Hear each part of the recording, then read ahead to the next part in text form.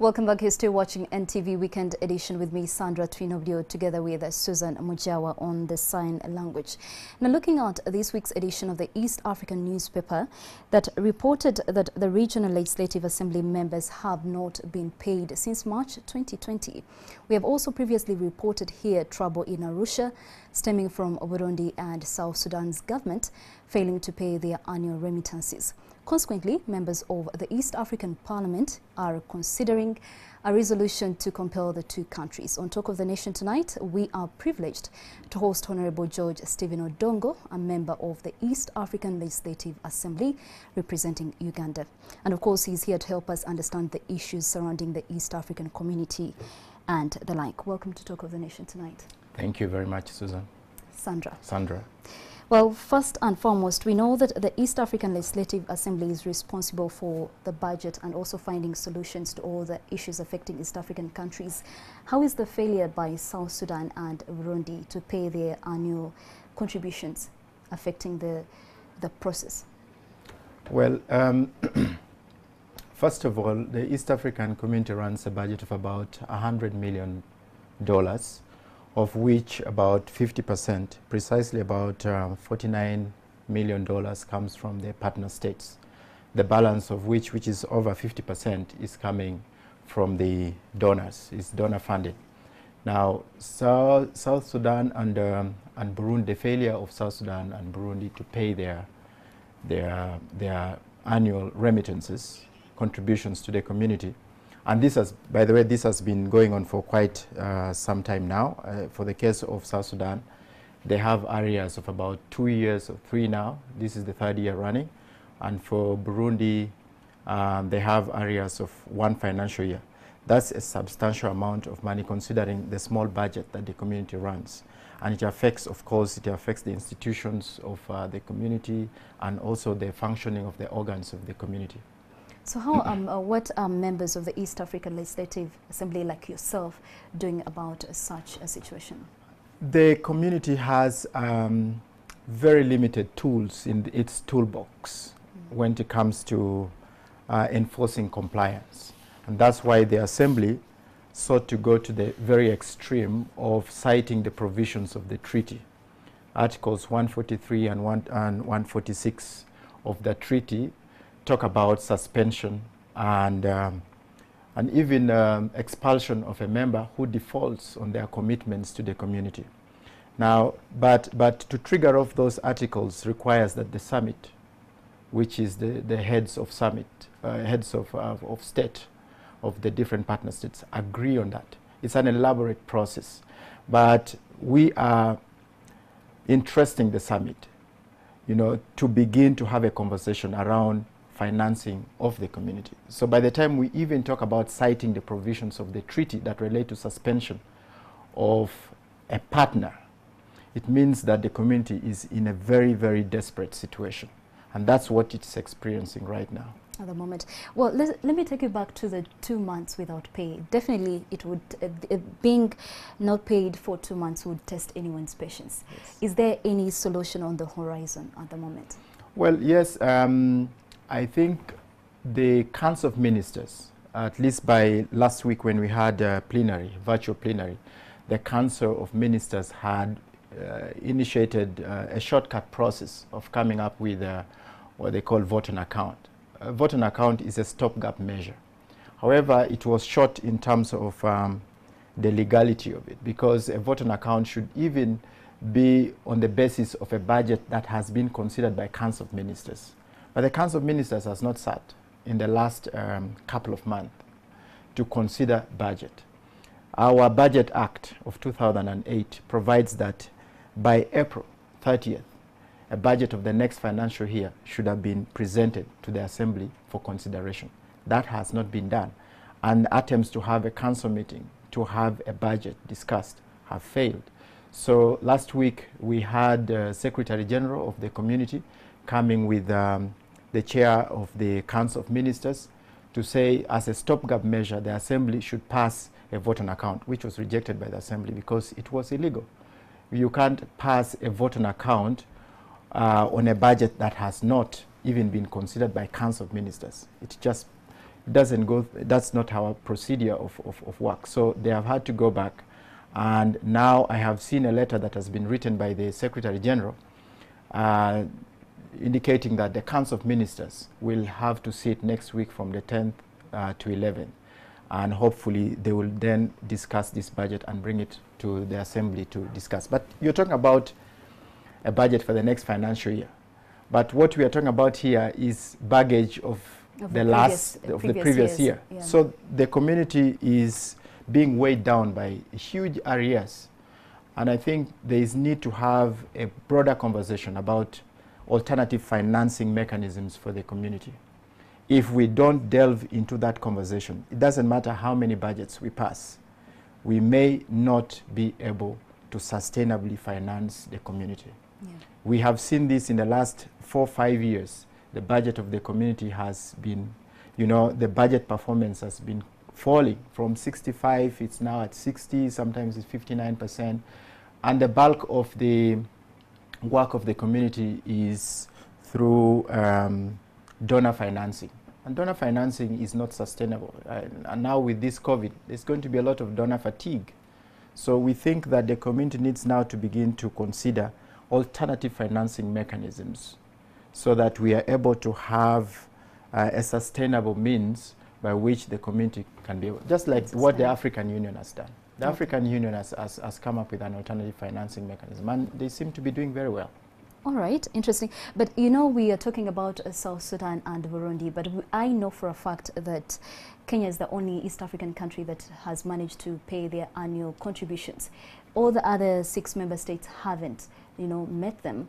What does this mean to you as a member of the East African Legislative Assembly? Well, first of all, we thank Kenya for meeting its obligations to the community for this financial year. But that's more of an exception. If you look at broadly the financing of the East African community, all the member states, with no exception, have either been paying late or have had some arrears.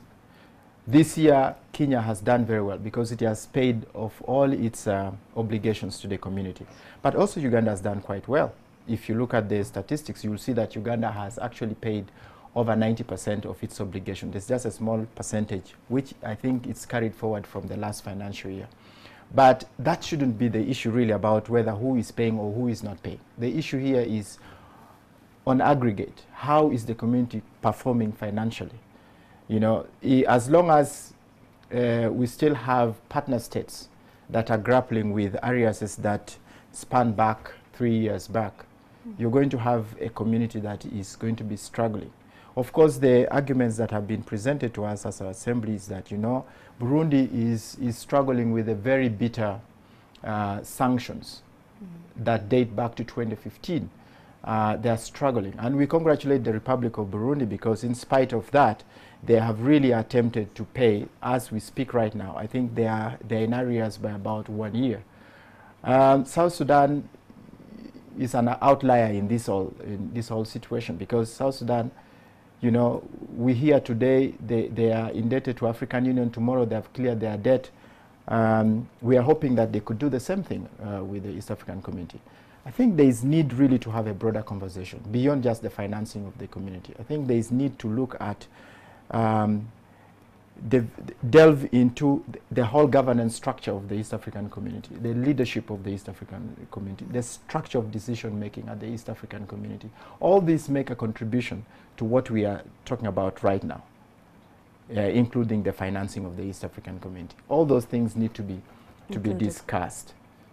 So the financing is only one of those that speaks louder, because when there are no finances, then everybody begins to talk about financing of the East African community. But there are other areas that are very, very critical to the growth and development of the community, including our own integration agenda, that require very, very special attention. Mm-hmm. Yes. Well, with most of the activities being moved away from Arusha, how do you think it's because of the pandemic? I know the pandemic has equally affected you.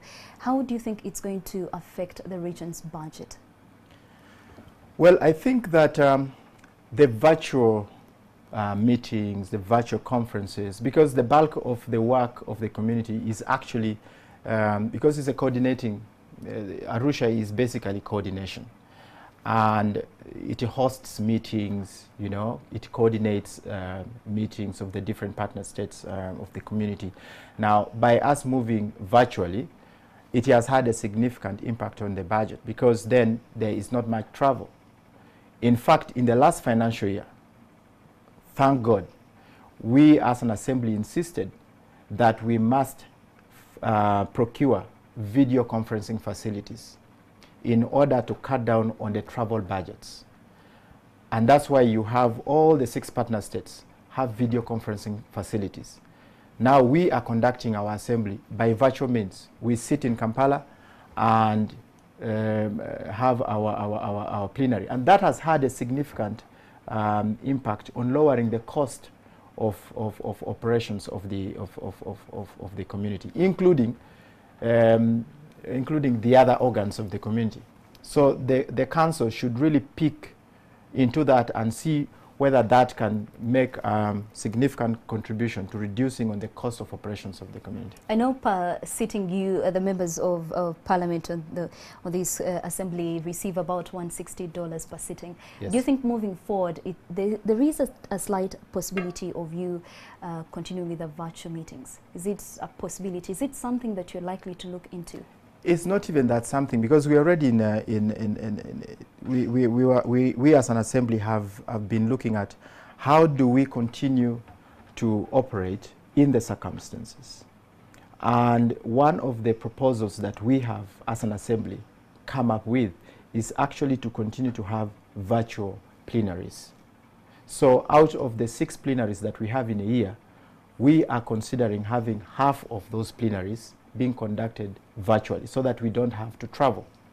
So that is going to have a significant reduction in the costs of operation. That is just for the assembly purposes. But also we think that during this budget process, we are going to look at those cost areas that could then be cut, because there is no need for travel. You know, because most of the time members and also the workers of the community, including from the partner states, from the ministries in the partner states, they have to move to Arusha. You know, the sectoral committees, whether of finance, the ministers of finance, whether it's the permanent secretaries and so on and so forth, and the heads of institutions, they have to regularly move to Arusha. Whenever there is a critical decision to be taken, they move to Arusha to make that decision. But now we think that with the video conferencing facility, they can work while in their different partner states. And that is going to have a fairly good amount of money saved by the community that can then go into other activities. Well, maybe, Honorable, to take you back, do you think, one would wonder, we are having, the East African community has had financial woes for quite some time. Do you think it is an issue of countries not giving it the priority it deserves, or maybe they have different things they're focusing on? What is the issue exactly? Well,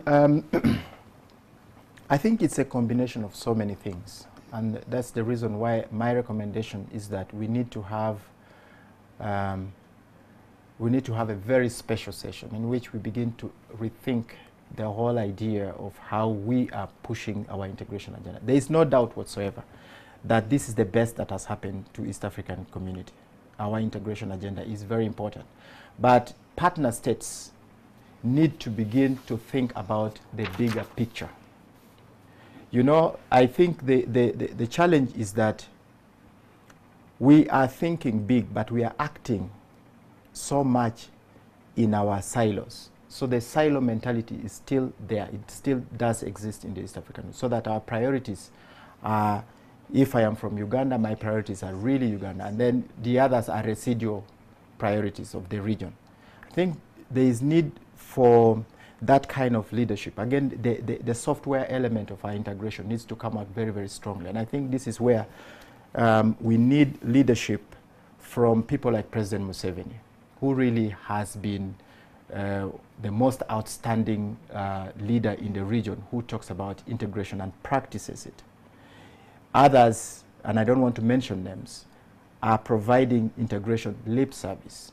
They will speak about it when there is a summit, but when they retire into their different partner states, they completely speak a different language. So there is need, we cannot keep driving the integration with our handbrakes on. We must drive full throttle, and all the tools should be available for us to do that. So the conversation should be, how should we rethink this whole idea in the context of our integration now, where we're having 6 different partner states. The scope of our integration is increasing. The number of institutions that are required now to drive this integration is increasing, but the budget has remained small. You know, the levels of commitment are still remain very, very, you know, small. The institutional infrastructure of the community is still very thin, you know, and also we need to look at the structural the structural arrangement of the community so that it's able to function in a manner that supports our objective of integration. At the moment, I think we are still in the 1970-80 mode, and yet we are dealing with an integration agenda of the 20th century. So I think there is need to drive this integration agenda with commitment, with resources, and the leadership that it deserves. I think the key here is leadership. All right, you talk about leadership, and you've also given us quite a number of recommendations, but what do you think is likely to be the next move for the legislative body in order to solve this crisis? Well, as an assembly, we are limited. The East African community structure is such that it's one of the most regulated institutions. Even the assembly itself is actually very much limited. The bulk of the powers are with the Council of Ministers and the summit. So as an assembly, we continue to push the Council of Ministers to see the urgency of financing the community. This community, if not handled very well, will collapse under the weight of financial inadequacy. Okay. Well, we do hope it doesn't get to that. And we hope it doesn't get to that. Yeah, it's my prayer, and I really pray that we don't get into that. And by the way, I really don't think that having Burundi or South Sudan expelled from the community is an option. It is not, because our integration is just beyond the financing of the community, but it's a complex web of how could I call it, of drivers to make us realize the dream of East African community. All right. Yes. Thank you so much, Honorable, for joining us in our studios tonight to give us a sense of exactly what is happening within the East African community, the financial woes, and everything to do with the members on this assembly not getting paid. We do hope the East African countries can come together and resolve the crisis as soon as possible. Thank you all for joining us tonight on Talk of the Nation, and of course, NTV Weekend Edition continues shortly.